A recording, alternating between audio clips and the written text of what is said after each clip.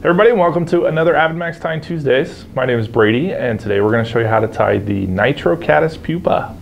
The hook we're using today is a Firehole 315, great straight eye hook.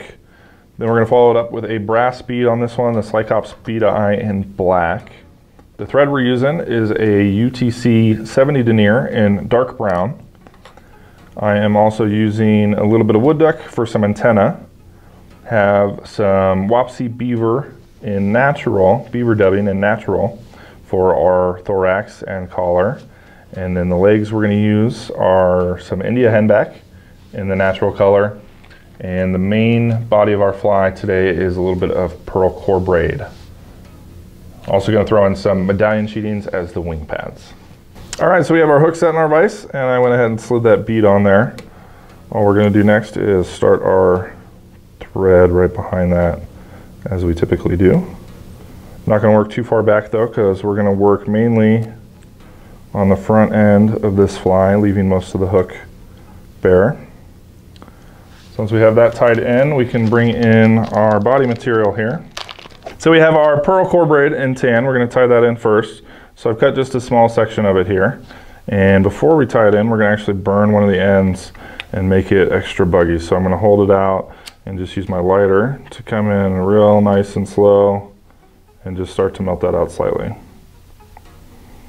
And as you're going, you can kind of melt it down and then shape it just slightly with your fingers, but be very careful. As you see, I got a little bit stuck to me. If you get some of this stuck to you, you can burn yourself. You see there, I've burned myself with paracord in the past, melting paracord. You can do the same thing with this. If you drip it on yourself, it'll burn you real good. So be careful as you're doing this. But we just want to kind of melt the back end and create, like I said, just kind of a buggy looking body material to this fly, kind of bringing it to a little point there. So that'll work for me. And then I'm going to come in and measure it out and decide how long I want that to be. So I'm going to do it just about as long as that hook shank, just to where it slightly starts to go down the barb. It's maybe 3 beads in length there total, if you use that as your measuring mark there. And we'll just secure that down nice and snug, and we can clip out our excess material here.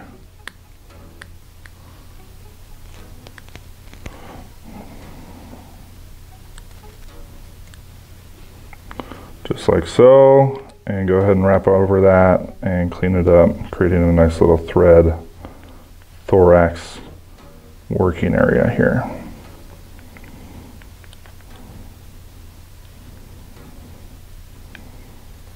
So we're going to decide how big we want our thorax to be. I like it to be right about the same width as our bead there.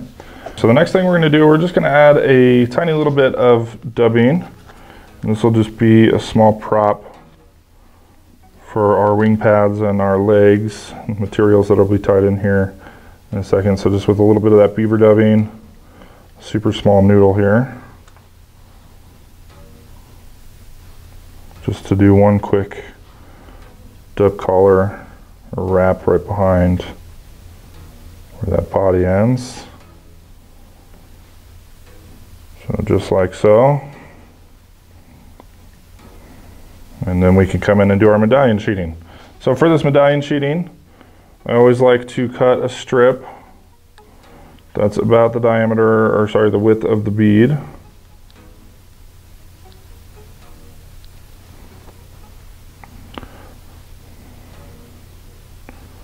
You can see that there. And then I also come through on the tips, and I like to just kind of trim out the corners a little bit and attempt to round out the end so we don't have a square end on this sheeting. So just slightly rounded there, as you can see, and then we're going to tie that in on both sides. So we'll start on this side, and I'm going to do about a third way up where that body material is going. And secure that down and clip out our excess, and do the same on the other side.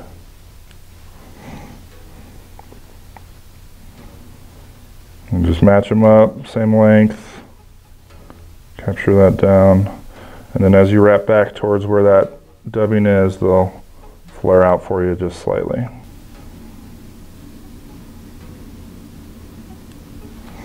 From there, we're going to add our antenna material. So this is a little bit of wood duck, a beautiful wood duck feather. I like to, for the tan pattern, I like to try and find some that's got a little bit of that brownish color, the golden color there.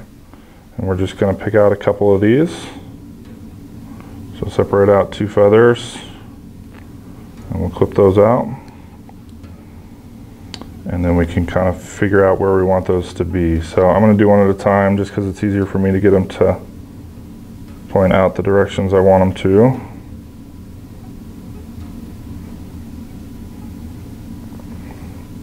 So we'll take our first one here, and I want it to kind of be beveled over the top so that it points downward when it's secured in.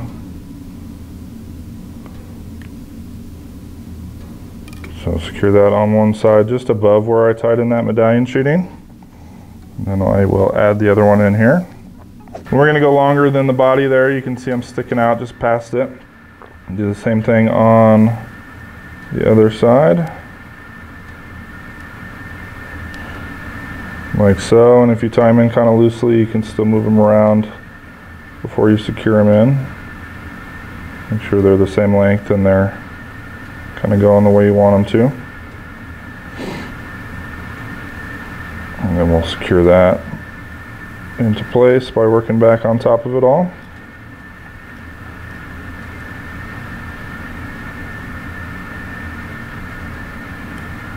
And now we can come in with our henback. So pluck the henback feather already, and I'm just going to trim out, similar to you would if you were using like a partridge feather, trim out the tip section so you have a nice working V to tie in, just like so. This natural color matches up nicely with the tan variation of this. And now we're just going to put that in place. I like them to go just about halfway down to where our extended body is there. So we'll try and pinch those on either side and get them loosely wrapped in. See if I like kind of how they're sticking out there. Maybe give them a slight adjustment before securing them down.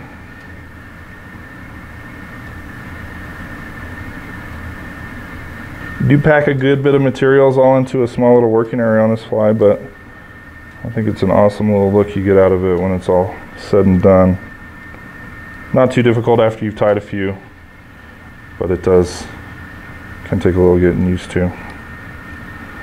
So now we're just going to clean that up a little bit here.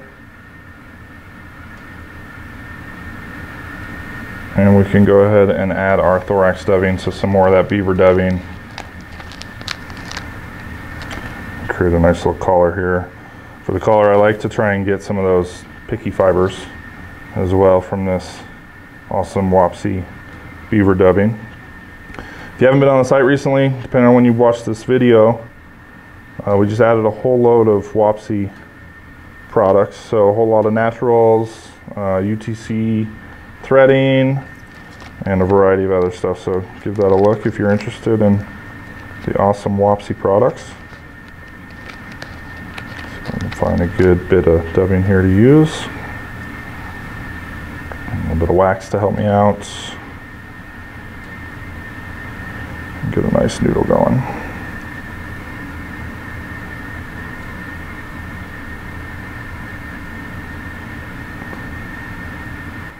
But for ease of tying, I definitely like the dubbing noodle.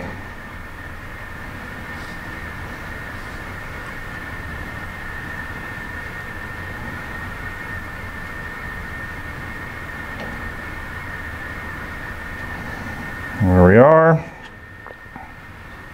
So we got that covered nicely. So we're going to whip finish this off.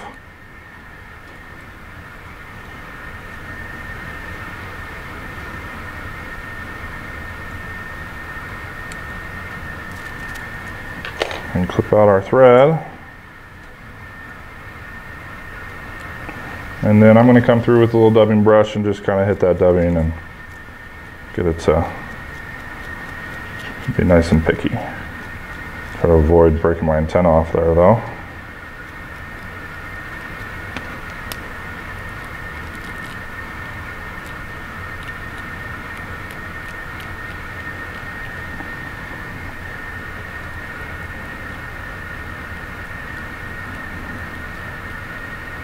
Let's get some of those fibers to stick out and get some bugginess. As if this cat is trying to break free.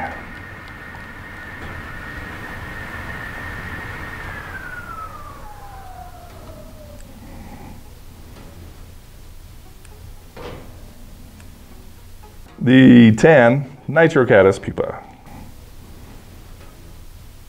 If you enjoyed the video today, make sure to give us a thumbs up and share it with your friends. If you have any suggestions on what you'd like to see us tie in the future, please drop us a comment in the lines below. For more fly fishing and outdoor related videos, be sure to subscribe to the AvidMax YouTube channel. Thanks for watching, and we'll see you out there.